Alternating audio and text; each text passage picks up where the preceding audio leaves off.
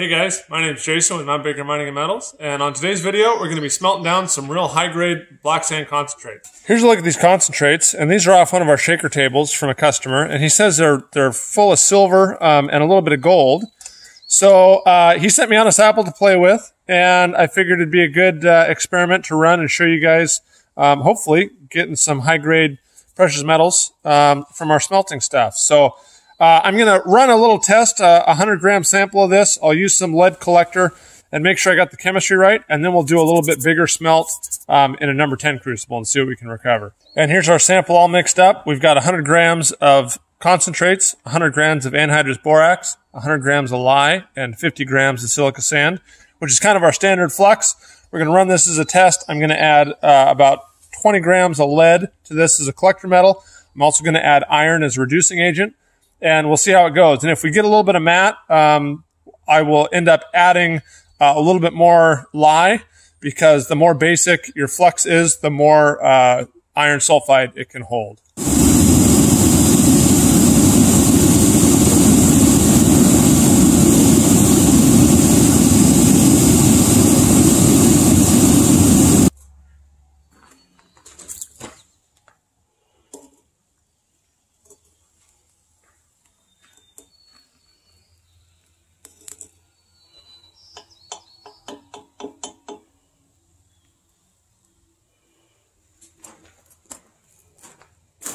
All right, guys, here's the crucible I've been using, and this is a Super Salamander graphite crucible.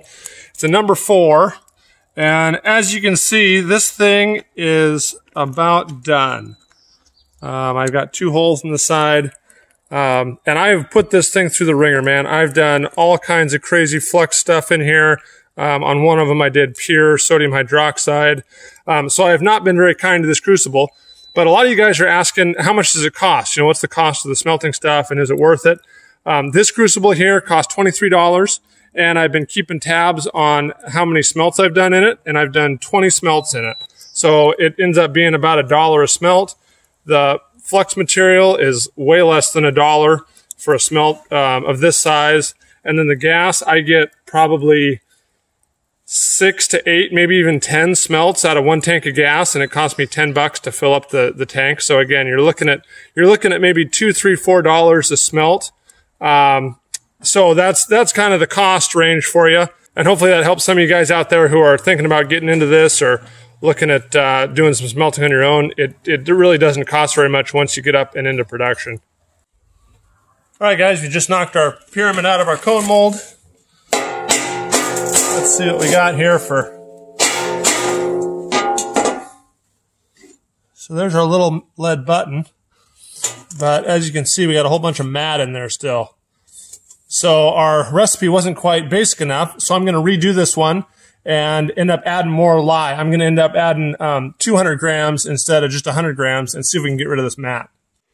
And then here for comparison is a brand new one. So this is one of these Salamander Super Crucibles. And so I'm going to put this in the furnace. The furnace is warm. I'm going to warm this thing up before I get it fired and add some stuff to dry it out, get it heated up so it doesn't crack or fail because of any moisture in the crucible.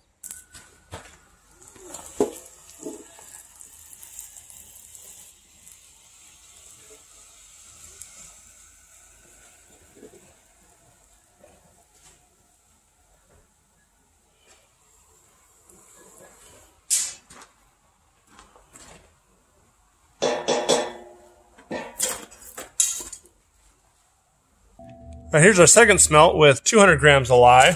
Try and make it a little bit more basic. And there's our lead button. And it's quite a bit smaller because I just reused the 10 grams of lead that came out of the first one. I just dunked it back in here. So that's why we don't have as much lead. And here's a little bit better angle. You can see right where the lead button was, and right underneath it's all glassy slag. So making our charge more basic, we got rid of our matte, recovered our lead. Let's weigh it. I think I put in about 10 grams. And so now we got the right recipe. So now I'm going to do a big smelt and see how much we can recover. Okay, so now we're going to upgrade. We're going to go up to a number 10 crucible.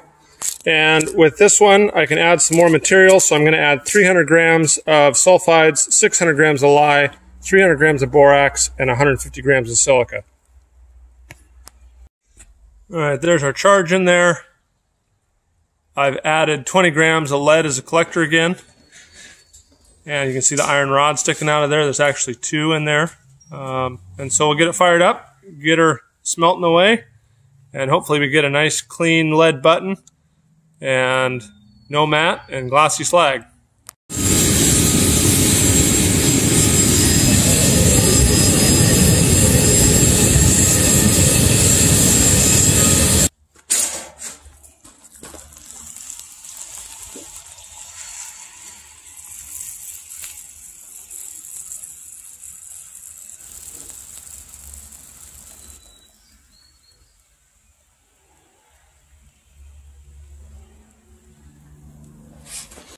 All right, we got our stuff cooled down from our number 10 crucible.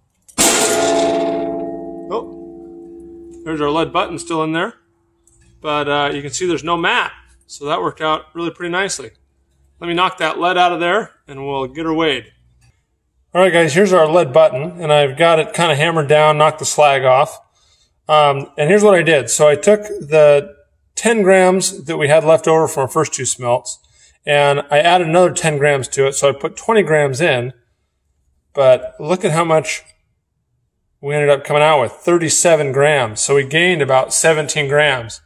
So hopefully some of that's precious metals. I'm expecting there might be some of that as base metals that we reduced out with our iron rod.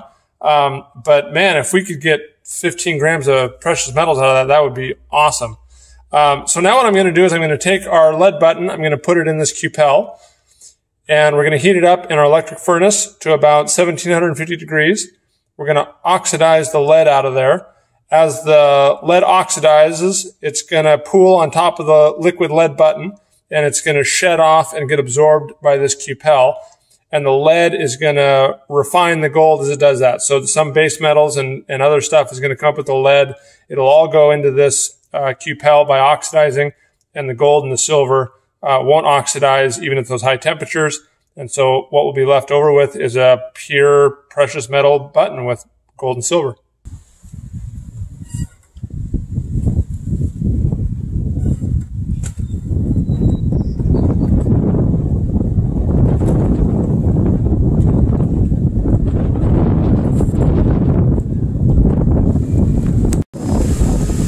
Let's take a little look at our button here. See how we're coming along.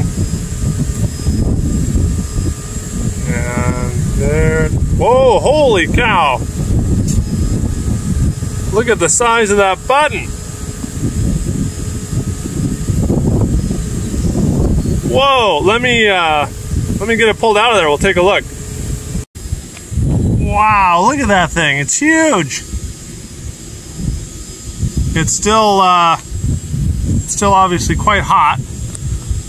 Now it looks like there's some silver in there because it's not gold colored, but let me get it cooled off and we'll take a look and get it weighed. Man, that is huge. All right, guys, here's our bead, and man, I still can't get over how big it is. Let's put it on the scale here. 14, almost 15 grams. Wow, that is amazing.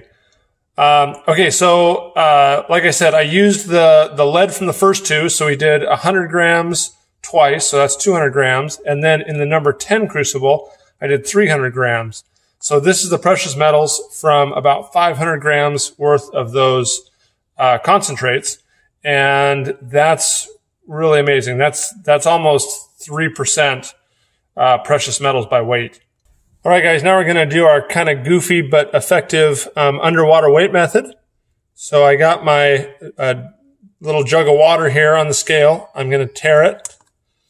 So now we're at 0. I'm going to take this little aluminum wire, submerge it in the water, tare it again, and then I'm going to take our little precious metal bead. Now the scale is going to go negative, because I'm taking out the aluminum wire and some water.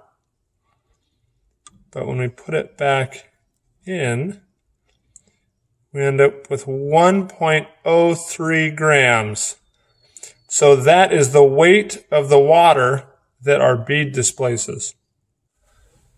All right, so here's our quick math. We got the weight of the bead and the weight of the water displaced. When you divide those two, you get the density of the bead. But really what it tells you is how much more dense your object is than water. So our object is 14.42 times the density of water. But since water is just 1 gram per cubic centimeter, that works out to be a density of 14.42 grams per cubic centimeter. So Archimedes had it really figured out. That's pretty cool. All right, so after doing our math, we can check out a chart online that tells us the carat of gold by density.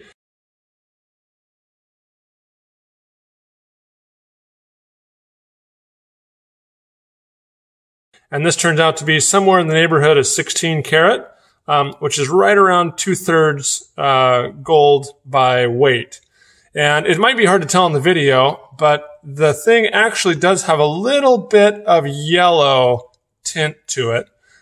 So that was going to be my guess. My guess was going to be somewhere between 60 and 70% gold. Now let's take our bead and see if I can go get it zapped with our XRF and see if I can get a percent gold and silver by weight with the XRF gun.